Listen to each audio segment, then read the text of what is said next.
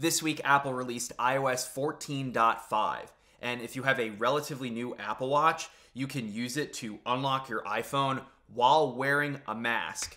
Finally. Now, I usually only make iOS-specific videos for major updates. I did so for iOS 13, iOS 14, but 14.5 feels like an important update, so here's your video. And before we dive in, yes, you should install it if you have any sort of modern iPhone. It's good to keep it up to date. iOS 14.5 is good to go. Let's start with AirTag support. I recently uploaded a video all about AirTags. I'll link it below if you haven't seen it yet. I really like AirTags, and iOS 14.5 enables support for them. Also new in iOS 14.5 is controller support for PS5 controllers and Xbox Series X controllers. So if you do a lot of mobile gaming on your iPhone and you have the latest console, you can use those controllers now to play games. There's also new Siri voices to choose from.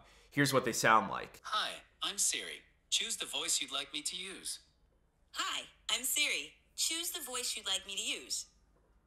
Hi, I'm Siri. Choose the voice you'd like me to use.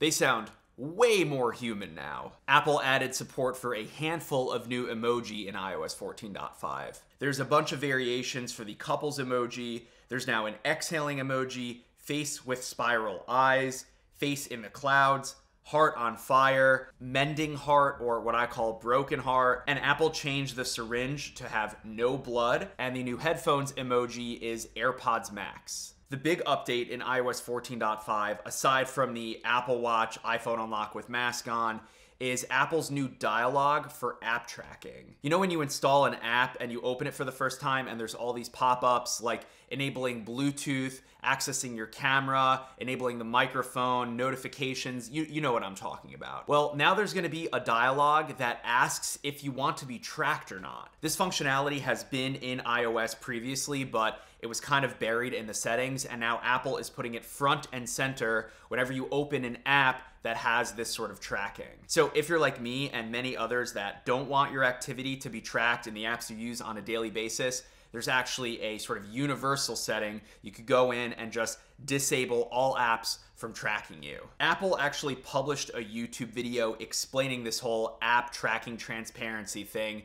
It's like a 2-minute, really well done animated video. It's worth a watch if you're interested. It's linked below. And lastly, the reason you may have clicked on this video, my personal favorite feature of iOS 14.5 is the ability to use your Apple Watch to unlock your iPhone when you're wearing a mask. Fun fact, when the iPhone X came out, I uploaded a video on this very YouTube channel explaining my frustrations using Face ID while wearing a face covering. I published that in 2018. Here we are a year into the pandemic and Apple finally has a solution for this. You need an Apple Watch Series 3 or later, and then any iPhone 10 or later, anything that has Face ID. And obviously both of them need to be up to date in terms of software. So to actually enable it, you go into your settings, Face ID and passcode, you scroll down and then there's a toggle that says unlock with Apple Watch. It might take a few seconds, but once it's enabled, it just works. I've gotten so used to typing in my passcode while wearing a mask that this feels so convenient now. And I've only had it for like a day or two, and I highly recommend you do the same. Apple, on behalf of myself and probably millions of others, thank you for doing this. And that's kind of it for this video. The app tracking transparency thing is definitely a big deal, and this Apple Watch unlock your iPhone while wearing a mask thing is just so convenient. And if you're new around here, my name is Sam Sheffer, and I'm glad you found my YouTube channel. If you want to see more informational technology videos like this one, there's a big red subscribe button that you can click down there. And as always, thanks for watching.